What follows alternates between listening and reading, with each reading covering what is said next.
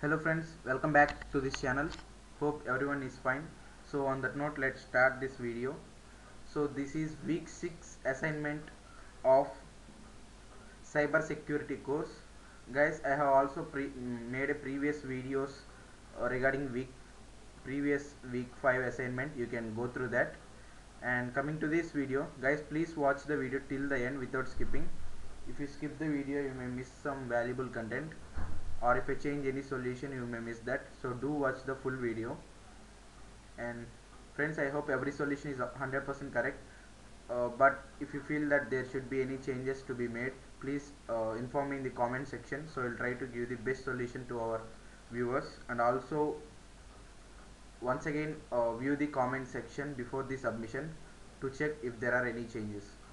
So let's see the first question. The main focus here is to protect websites from unauthorized access. So for first question, the correct answer is third option, website security. So mark third option as correct answer for first question.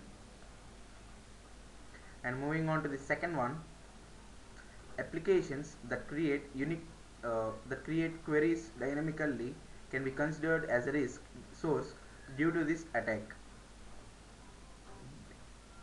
So friends, I think the answer for second question may be injection attack.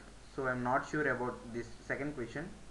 So I think mostly injection attack is the correct answer. And moving on to the third one, select the strategy that is followed by the employees for mobile data security. So for third question, I think all the three options are correct. So mark fourth option, all the above must be followed.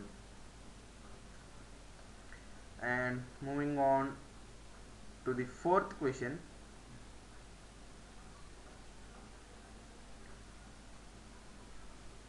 identify the tool that functions as a gateway between the installed infrastructure and various cloud applications like Dropbox.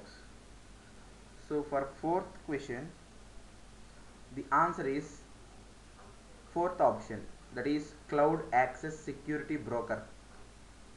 So mark fourth option as correct answer for fourth question. And moving on to the fifth one,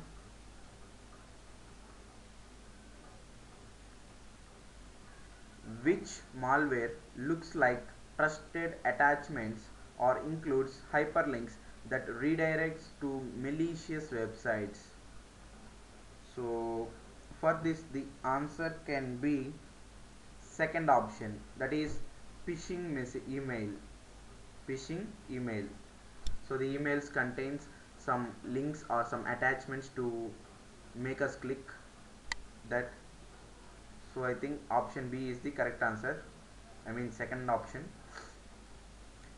And moving on to the sixth question, select the functions that prevents from the compromise of broken authentication and session management. So guys, actually what they have mentioned in the lectures is option A, keys, option B, session tokens, option C, cookies.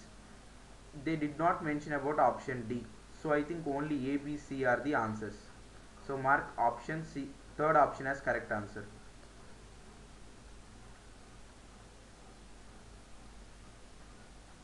So guys, if you feel there should be any changes, you can please mention it in the comment section. I will try to give the final conclusion for your comment. So moving on to the seventh question, read the statements given below and answer them whether they are true or false. So first statement, Open Web Security Project is an organization for email security. So guys, it is false statement. It is not for email security, it is for applications, I think. So it is not the answer, I mean it is not correct statement. And second one, network security is same as web application security. It has both similar features, but I think it is not both are not same, because it belongs to network and this belongs to the web application. So I think both are false. Guys, if you think there should be any other answer, you can please ask me in the comment section regarding any question. So I think for seventh question the answer is second option, that is both are false. Moving on to the eighth one, match the following cloud computing aspects with its properties. So service integration,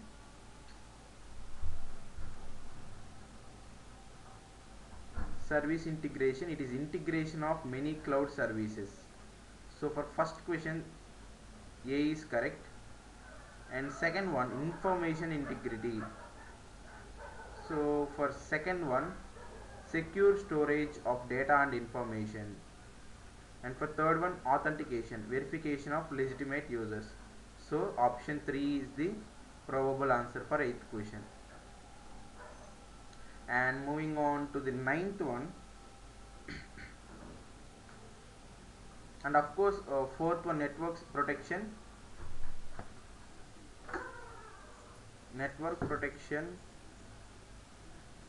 of network boundary. So third option. Moving on to the ninth question, arrange the workflow of encryption and decryption process.